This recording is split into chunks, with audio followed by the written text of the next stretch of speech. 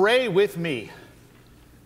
Loving God, thank you for just the opportunity that you have given us to have a body, and for the opportunity for us to participate in the wider body of Christ.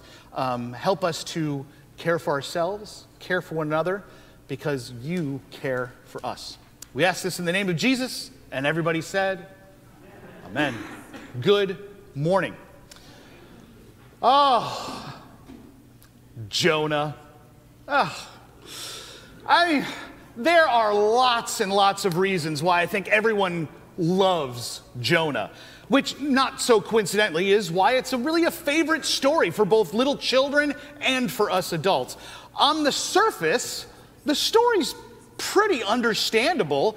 Jonah comes across, he's like really relatable. He's like taking control of his own life. He's confident. We've got these 4 very short chapters about a hero and then some villains from an evil city. It is an epic tale. I mean, what could go wrong? Okay, a couple things do go wrong, I'll admit. Actually, it's probably more than just a couple of things. All right, fine. By the end of this story, everything has gone completely wrong for Jonah. But grab your bulletins, if you will, turn to your first reading, which is from Jonah, and look at the first sentence in that reading, because we are given a glimpse of just how far off the rails things have gone for Jonah. Chapter 3, verse 1, the word of the Lord came to Jonah for a second time. Uh-oh. Someone's not been listening very well, huh? Well, what happened the first time the word of the Lord came to Jonah? I mean, if you flip back in the Bible a page or two, back to the beginning of chapter 1, God tells Jonah to go to that great city of Nineveh. And let me tell you, Nineveh is great. As in, it's huge, and it's powerful, and full of Assyrians who have destroyed and kidnapped and enslaved and murdered and basically ripped apart anybody who has gotten in their way, including Jonah's people, the Hebrews. And many of us know how the story goes from there. God says go, Jonah says no, and then he attempts to flee from the presence of God, which is adorable. Because where is that? To make a short story even shorter, Jonah doesn't want to die at the hands of the people that he already hates. So he hops on a ship, sails in the opposite direction of Nineveh, gets caught in a storm, thrown overboard, and ends up in a big fish, which is the part of the story that everyone knows and loves. Because come on, what's better than a story where the hero winds up covered in smelly fish vomit on a beach at halftime? Now, we don't usually like to talk about fish vomit. But we probably should, because it really does serve a purpose for Jonah and for us. The definition of repentance is to turn, like to turn in a new or a different direction. If you repent, you don't keep going in the same way that you've been going. You pivot, you turn, you find a new way. For Jonah, we could tell his story in terms of BFV and AFV. Before fish vomit and after fish vomit. He was attempting to get away from the presence of God, enter the fish vomit, and now he's headed towards Nineveh where God told him to go. Jonah turned. He found a new way. He repented. And you can imagine the scene, can't you? Like as he's getting up to the gates of Nineveh, like walking through them, he's probably really afraid. His tail's kind of tucked between his legs. He's embarrassed. He stinks. On top of that, he only uses 8 words of prophecy as he sort of meanders and strolls his way towards the center of the city. There's no hope in his words. There's no direction. There's no good news for anyone. He is underachieving, seemingly on purpose. Like he's not He's not good at his job. He's a prophet of God, and he's not very good. But here's the thing, and there's really no way of getting around this. It didn't matter to God how Jonah felt, because it just so happens that the mercy of God extends even to Nineveh. And Jonah knew this. In fact, it's the reason why he ran away in the first place. If you go to the last chapter of the story, Jonah confesses to God that he knew God's mercy was limitless.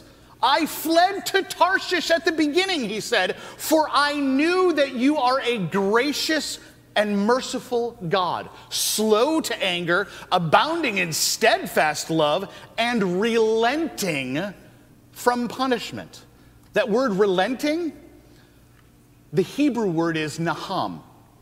Now, I mentioned earlier that after the fish vomit, Jonah turned, found a new way. He repented. Naham in the scriptures almost always means repent. Even though Jonah, who was a prophet of God, and he hated and he feared and he disliked and he wanted the Assyrians in Nineveh wiped off the map, even in spite of that, God relented. God found another way. God repented. This is incredibly good news for us, for everyone, like all people. And you might be asking, why? Why is that good news? Lutheran pastor Caitlin Trussell gives the following reason on why this is good news for us. Quote, because God is bigger than our grudges and the people we hold grudges against. God loves the people we can't love. End quote. I'm not going to lie to you all. It is not easy to come to terms with the truth that the people we don't like the ones we might spend like a lifetime opposing or even hating, we don't like to entertain the fact that they are just as worthy of God's love and mercy. But we also then have to be honest, because if they're not worthy, then neither are we. This is the scandalous nature of God's love for all, particularly when you see it through the filter of the way of Jesus. And again, if we're going to be honest with ourselves, you and I are both very, very likely of being guilty of going to great lengths to try and not extend love and mercy to those people. You know who I'm talking about.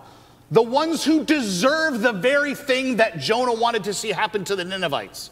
We can sit here and we can chuckle and sort of shake our heads at Jonah, as long as we then look around at our fellow church members and in the mirror, and we admit that we want the same thing. We want what Jonah wanted, which brings us to our need to turn, to find another way, to repent, which brings us to Jesus. In our gospel passage this morning, from the first chapter of Mark, we hear Jesus as he calls some of his first disciples. But before that, he announces the kingdom of God has come near. Repent and believe the good news. It would be oh so very easy to read those words and as Christians believe that the call for repentance was for those people. I mean, how simple would it be for us as Christians to believe that the way to bring about God's kingdom is to use the tactics of the Assyrians or of Jonah and battle one another, to tear one another down, to use political power or force to get others to do or not to do what we want, to see those people as an enemy, to choose violence. But the kingdom of God that Jesus announces is not one of violence, but mercy. It's not about power, but rather powerlessness. It's that kingdom where faith, hope, and love are the things that produce light and life. Now, none of us have this all figured out, least of all me. We all need to turn. We all need to find another way. We all have the need to repent.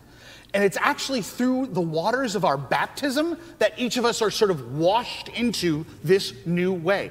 And we're invited, in the words of our baptismal covenant, to continuously return to that new way when we miss the mark. Will you persevere in resisting evil? And whenever you fall into sin, repent and return to the Lord. I will with God's help. Now, at the back of our sanctuary here at St. Thomas is our baptismal font. And this morning, there's holy water in it. You are invited, maybe before you come up for communion, maybe after you take communion, or as you leave this space this morning, to make your way to the font, dip your fingers into that holy water, in the waters of baptism, and make the sign of the cross upon you, and refocus yourself, recommit, rededicate, repent, and be re-welcomed back into the kingdom and love of God. And I promise, it's holy water, not fish vomit. Amen.